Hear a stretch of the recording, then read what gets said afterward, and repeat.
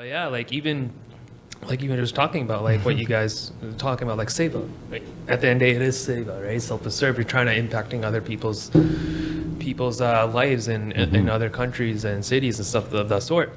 But like even we were having this discussion before, it was just the confusion of selfless serve, right? The previous podcast that we had, we were talking to one of our guests, and it was just that some people go into SEVA doing something for other people, but not focusing on themselves first, putting in the work on self-development, their own development stuff. I see. And they kind of like get that confusion of when they do SEVA, they have the expectancy of receiving something in return.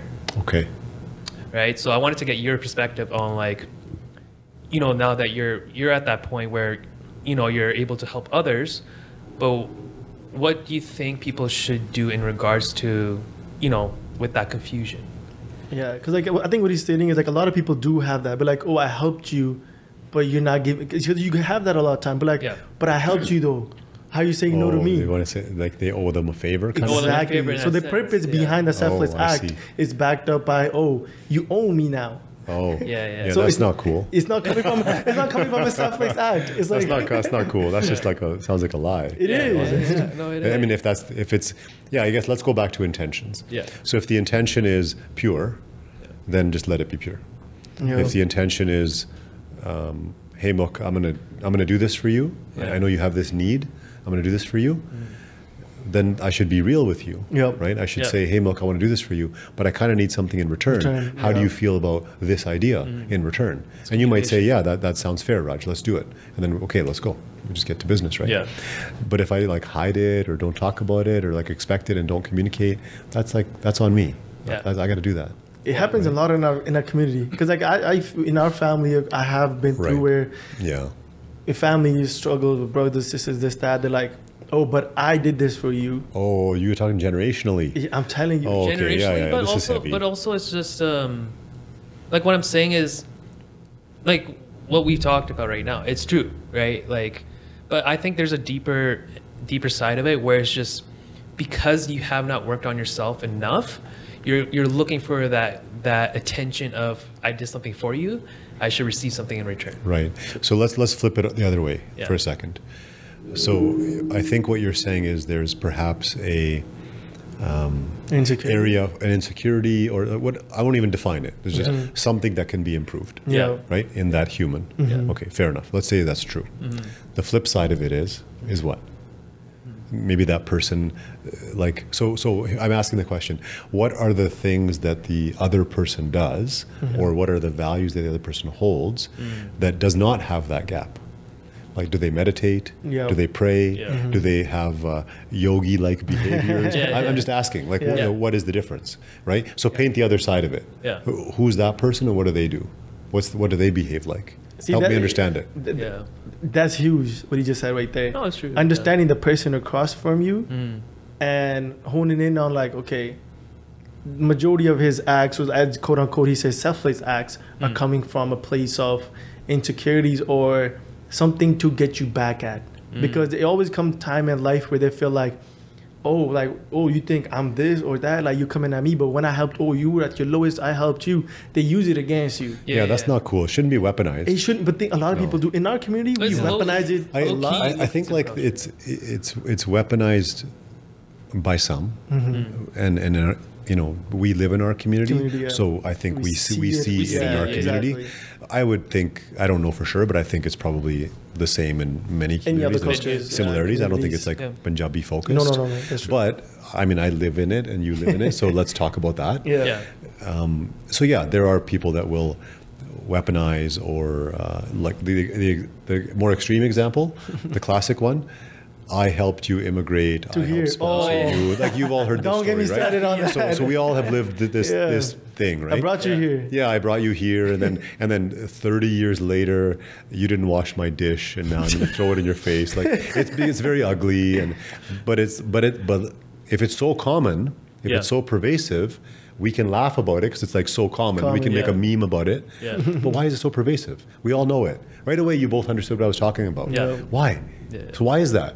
Because there's a cultural undertone that was the reality of a certain time. In the 70s and the 80s largely, maybe in the 90s a little bit. 80s, that's when it was happening. It was, So what did those people do? They came, okay, so I won't give you my example. Somebody came. Hypothetical. Somebody came, and that was the first person, and usually the one that was kind of like, it was the hardest for them. And guess who it's on to sponsor? It's on that person. So they're already having a hard time. If I'm defending them, they're already having a hard time, and they feel obligation. Juggle to bring everybody. Aja, and they do all this stuff. It's hard. Let's acknowledge, let's validate that person. They did a lot of stuff. Omid's dad is an example of that. He was the one, right?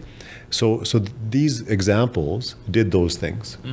And then if the other 4 or 5 members of the family come, let's say 3 are successful and get settled, let's say 1 is kind of having a hard time for whatever reason, later on, this person might need something, and maybe they don't know how to voice it. They kind of expect it. The communication's not clean, right?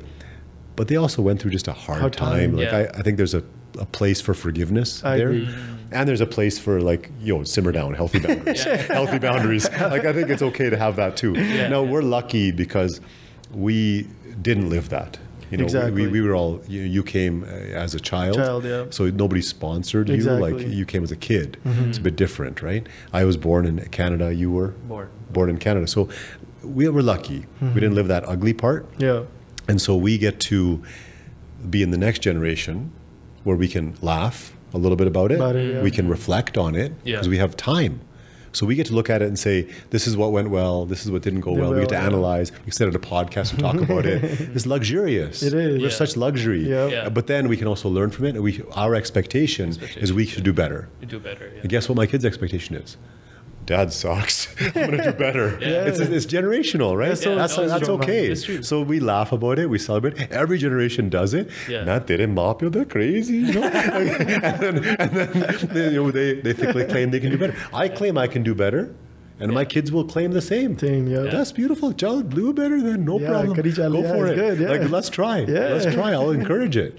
And you have a little laugh with me. You make fun of me, heckle me. Go for it. If that's what it costs, have some fun. Go for it. It's okay. And I'll eat it. It's okay. It's okay. You have to. But our parents were in a different time. And they came through harder experiences. You guys have talked about on the podcast before. Mental health wasn't discussed. Alcoholism was pervasive. They were self-medicating. There was a lot of hard parts there. And let's talk about women. We're all men here. I shouldn't even be trying, but let me try to talk about women here. My mom is an example of that generation. Not much of a voice, not acknowledged. Secondary, patriarchal society, and women were having to be home and all the rest of that definition. Like we look at it now and we're like, that's kind of weird. That's ugly. We don't believe in that. We believe in more equality and supporting women, and I want my daughters to go to school and I'm encouraging them to be leaders. So why am I doing that? Because that's what I believe. That's the environment I was grown up in, and now it's snowballed. But our mothers and our aunties and all these other people, they might not never have said it. Maybe they said it, but it wasn't. They didn't have a voice. They didn't have a voice. Nobody was their voice. So both the men and the women had different stuff going on. It was hard. It is. Right? So we can laugh and we can now do better and so on and all the rest of it. But so going back to the point of your comment, I do believe some weaponize it. And that can be ugly, and there's some healthy boundaries that should be drawn. But also, on one hand, maybe some forgiveness is entitled to them because they just didn't have the tools to do better. So I can't hold them accountable if they don't have the tools. And then let's also acknowledge there's a whole pile of people that don't weaponize it, that are actually very beautiful about it. Genuine. And they're loving and they're kind, they're genuine.